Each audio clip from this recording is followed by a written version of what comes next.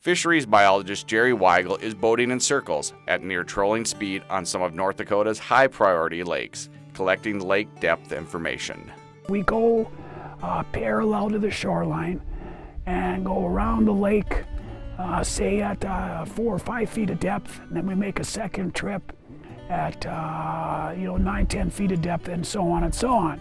Weigel says this information is valuable when it comes to navigation on a lake. You have new neighborhoods and roads around where you drive. You appreciate having them in your navigation in your vehicle or on your phone. We're basically doing the same thing here by collecting the data to create fishing maps, depth maps that help in navigating around the lake.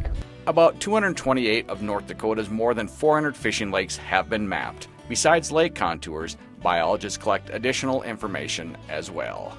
We also are able to calculate volumes of the amount of water in every foot of depth, so things like that we use for making stocking decisions and things, we have better information to make those versus just guessing on size and volumes.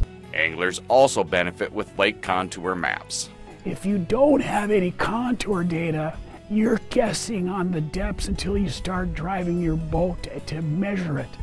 And so you gotta measure and determine that information right off the bat, where if you have the contour data, you can say, I want to go to this area of the lake and drive straight there without ever having to check any depths on the way. Once the contour information is processed, the information is available on the Game and Fish Department's website at gf.nd.gov.